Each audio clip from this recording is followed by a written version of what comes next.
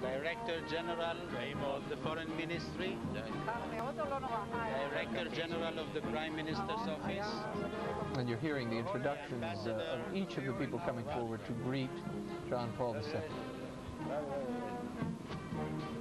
The Greek Orthodox leader. On behalf of the Greek Orthodox Patriarch of Jerusalem the Orthodox, I am welcoming you, Holiness, wishing you a blessed pilgrimage. Very glad indeed to have you here. Greek Orthodox Patriarch there, warmly welcoming the Pope.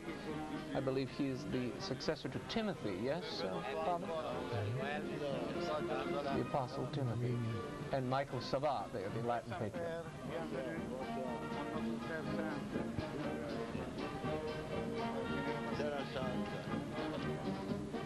The Druze leader. Three Druze leader. And the Muslim leader there coming forward.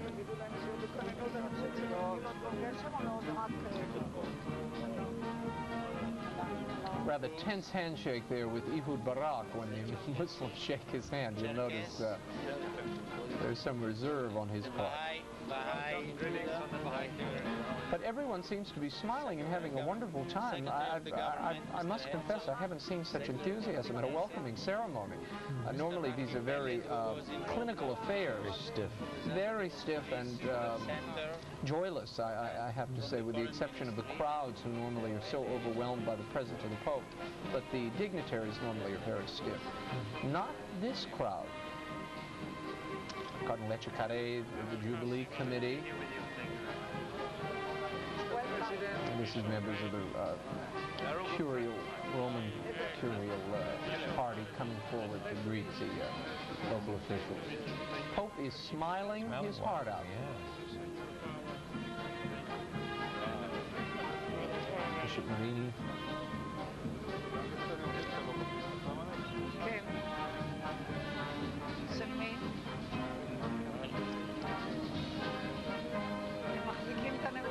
And these are members of the pontifical household and private secretaries of the Pope.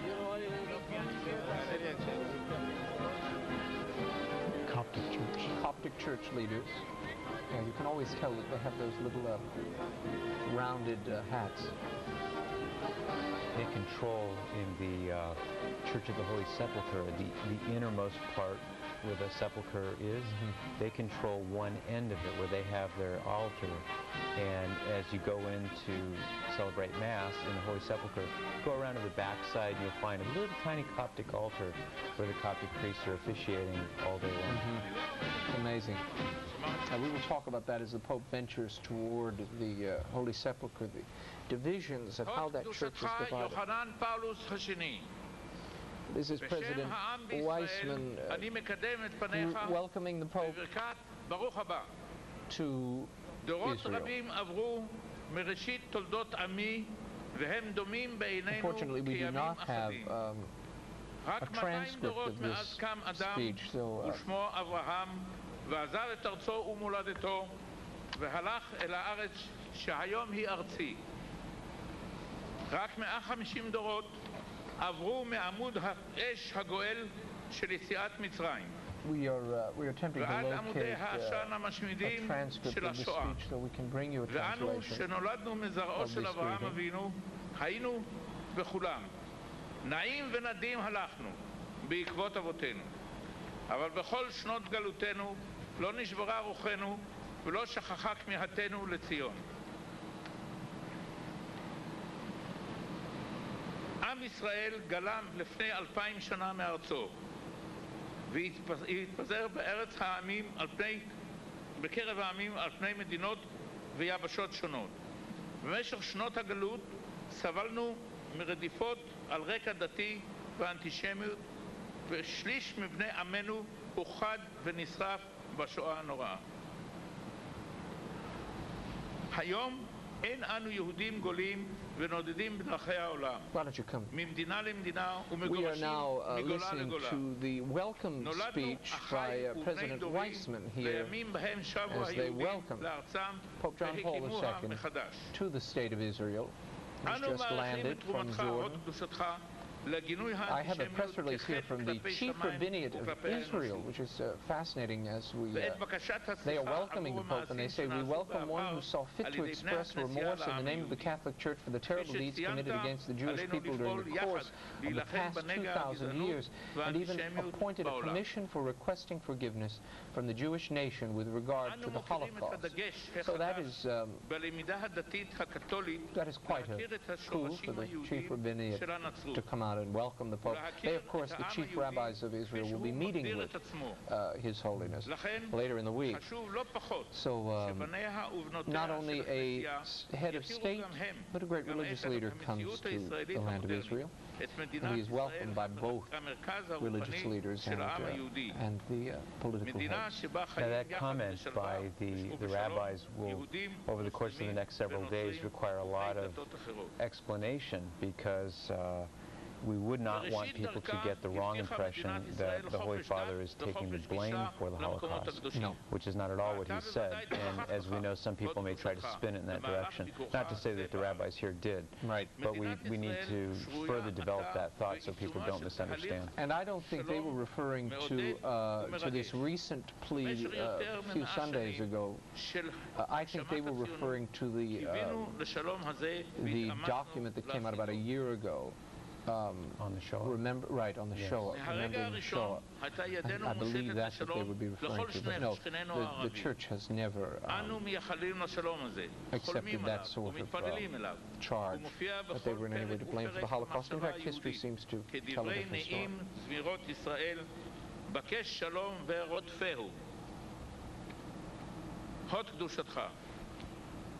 הנך מגיע הערב לירושלים, עיר השלום, בירת מדינת ישראל, We are listening to the address of President Weizmann as he welcomes the Pope.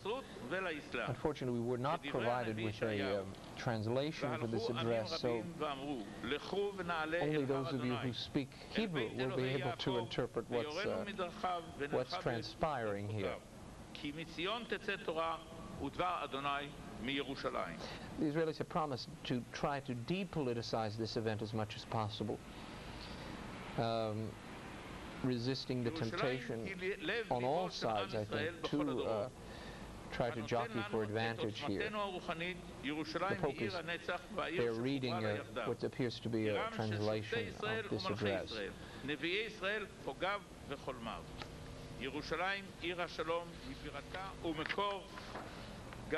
While we listen in, I'll read a couple of emails that we've gotten in. Dear Raymond and friends, thank you so much for televising the Pope's visit to the Middle East. With all the Pope seems to be doing, will he be able to spend much time in private prayer at these holy sites? I understand that he is on his own personal pilgrimage, but it seems that he has had very little time to stop and pray. Thank you, and God bless Cynthia Hines, Illyria, Ohio. It's in your neck of the woods, Patrick. Yeah. I'm sure the Pope will not get nearly as much time as he would like. And it's just part of being the Pope. When you go like this, you are going to be giving yourself to everyone around you. But there are a fair amount of private visits to the grottos. Now, this is John Paul II's greeting to the Israeli people as he arrives. I would just quickly add, too, that the Holy Father does rise very early and get in personal prayer time, no matter where he's at. That's true. Dear President and Madame Weizmann, dear Prime Minister and Madame Barak, dear Israeli friends, Your Excellencies, ladies and gentlemen. Yesterday, from the heights of Mount Nebo, I looked across the Jordan Valley to this blessed land. Today, it is with profound emotion that I set foot in the land where God chose to pitch his tent and made it possible for man to encounter him more directly. In this year of the 2000th anniversary of the birth of Jesus Christ, it has been my strong personal desire to come here and to pray in the most important places which from ancient times have seen God's intervention, the wonders he has done. You are a God who works wonders. You showed your power among the peoples. Mr. President, I thank you for your warm welcome, and in your person, I greet all the people of the State of Israel. My visit is both a personal pilgrimage and a spiritual journey of the Bishop of Rome to the origins of our faith in the God of Abraham, of Isaac, and of Jacob. It is a part of a larger pilgrimage of prayer and thanksgiving, which led me first to Sinai, the mountain of the covenant, the place of the decisive revelation, which shaped the subsequent history of salvation. Now I shall have the privilege of visiting some of the places more closely connected with the life, death, and resurrection of Jesus Christ.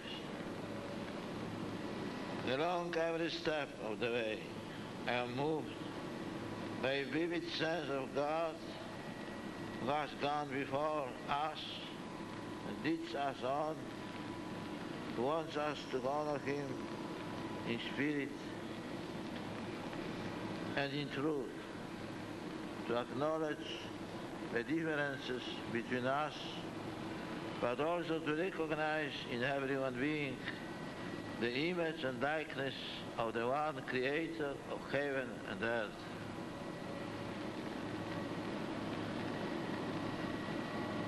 Mr. President, you are known as a man of peace and peacemaker.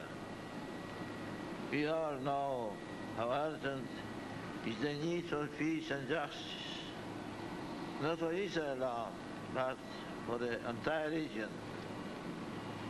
Many things have changed in relations between the Holy See and the State of Israel since my predecessor, Pope Paul VI, came here in 1964. The establishment of diplomatic relations between us in 1994 set a seal on efforts to open a era of dialogue on questions of common interest concerning religious freedom, relations between church and state, and more generally, relations between Christians and Jews.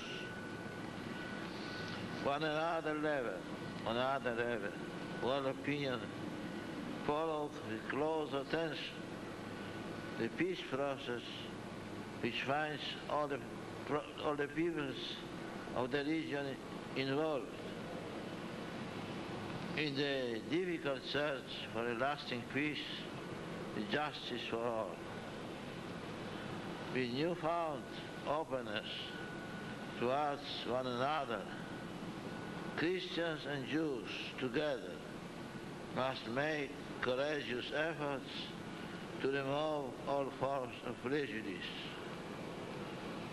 We must strive always and everywhere to present the true face of the Jews and of Judaism, as likewise of Christians and of Christianity. And this at every level of attitude, teaching and communication. My journey, therefore, is a pilgrimage in a spirit of humble gratitude and hope that the origins of our religious history, it is a tribute to the three religious traditions which coexist in this land. For a long time, I have looked forward to meeting the faithful of the Catholic communities in the rich variety and the members of the various Christian churches and communities present in the whole land.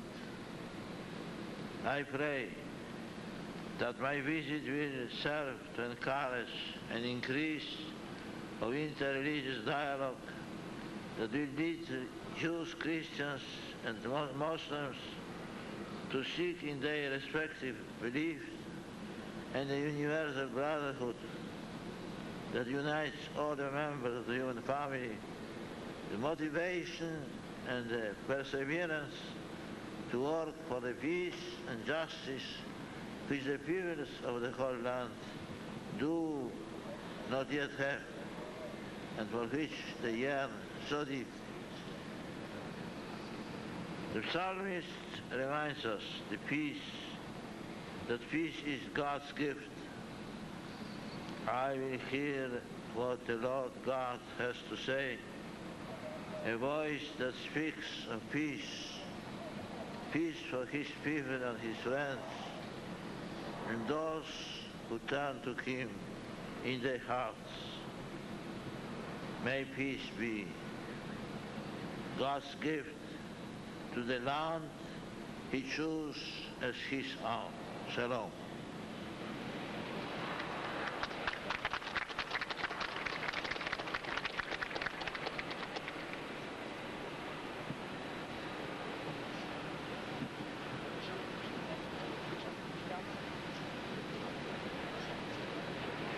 משמר יעבור לדום. משמר, דום!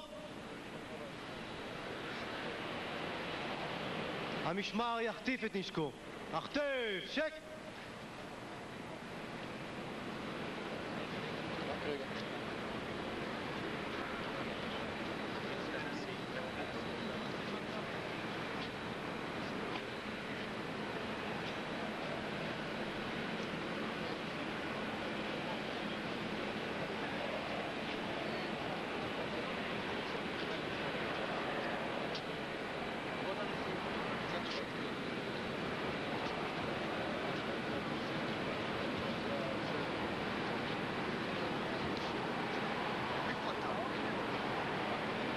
המשמר ידגל את נשקו. דגל, שק! Without cushions. Without cushions. This is EWTN's live coverage of the Holy Land, the Pope in the Holy Land.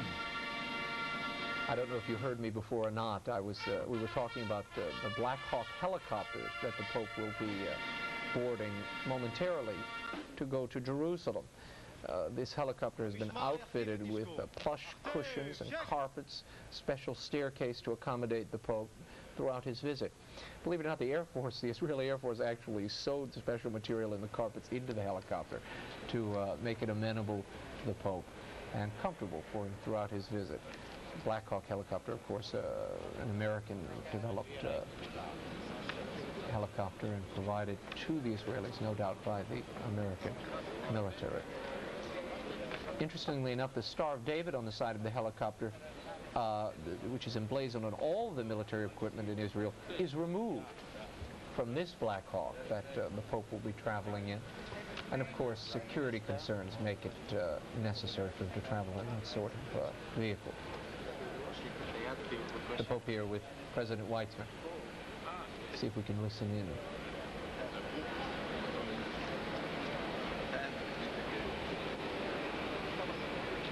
There's a waiting car, which I imagine the Pope will board, and then he'll make his way to that helicopter en route to Jerusalem, the sacred city where he will spend the night.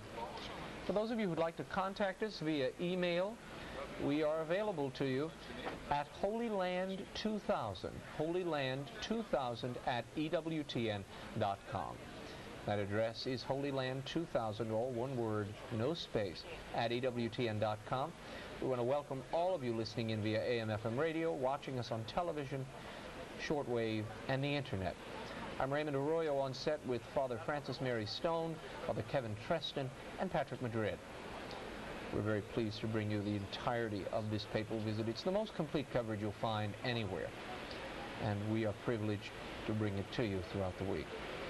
Now an email, thank you for your fine coverage of the papal visit to the Holy Land of Israel.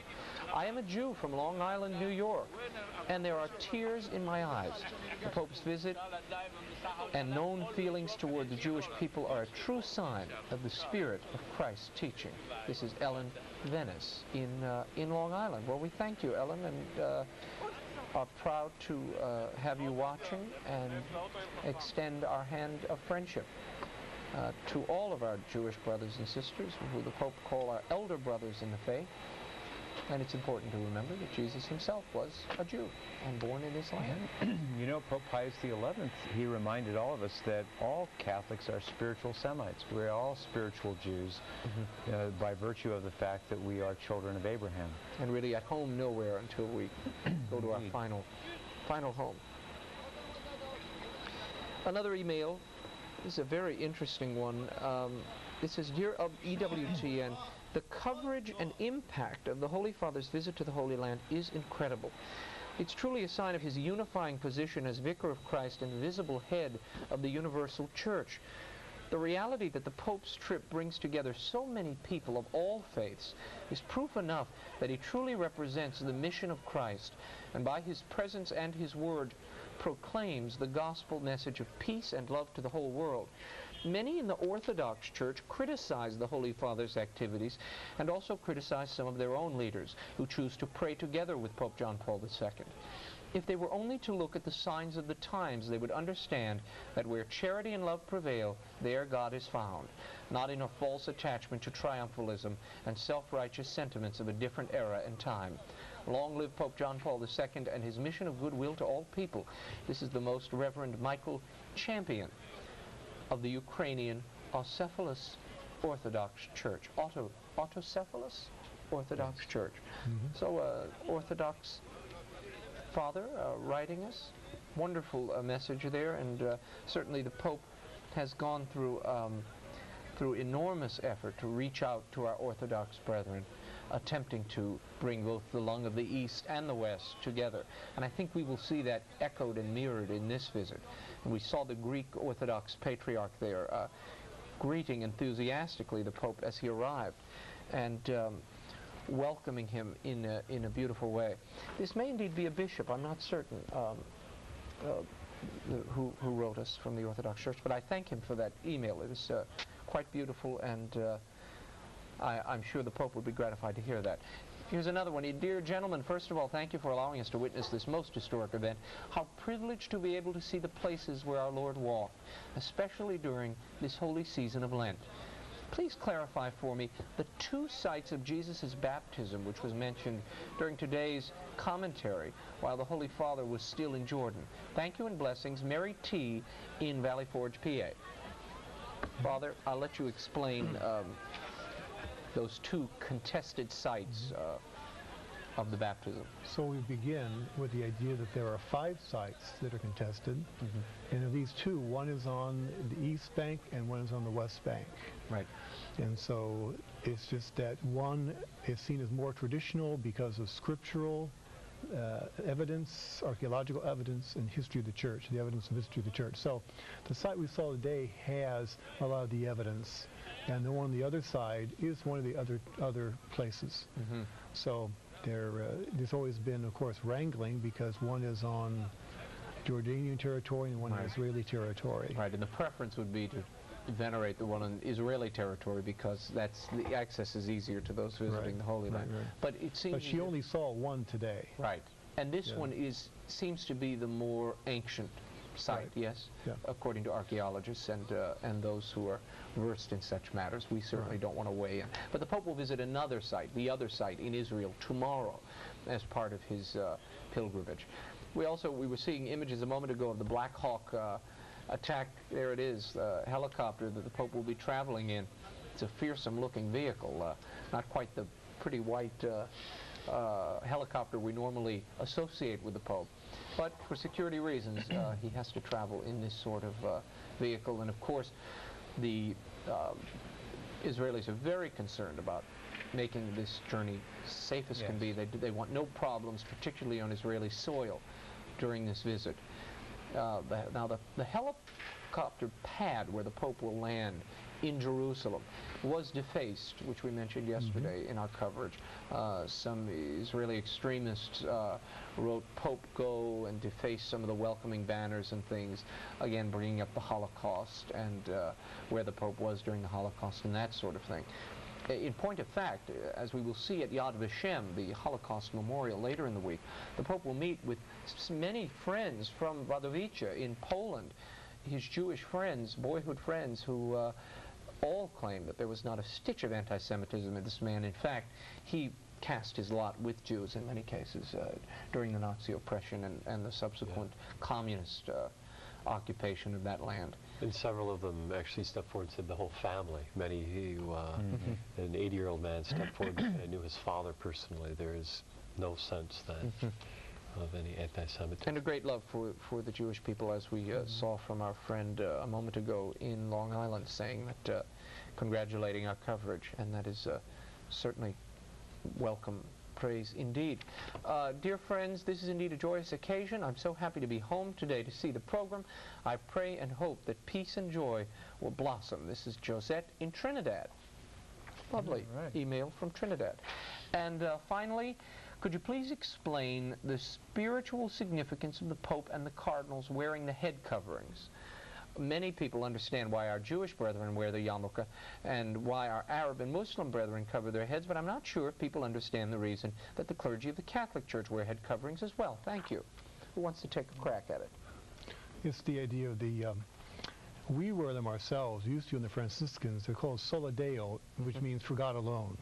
So the head covering is remembering that our life is dedicated to God, and we have to remember practically before that there used to be a tonsure was given to the friars or to the bishops, and so your head was uncovered. It's a little cold sometimes. So that was a practical way of covering that space. But it does have to do with being dedicated to God, as in the Jewish faith also, the idea of the presence of the divine, and you cover your head in the presence of the divine, as Moses took his shoes off in the presence of the Holy of Holies. So there are different meanings, but the same idea that they're dedicated to God.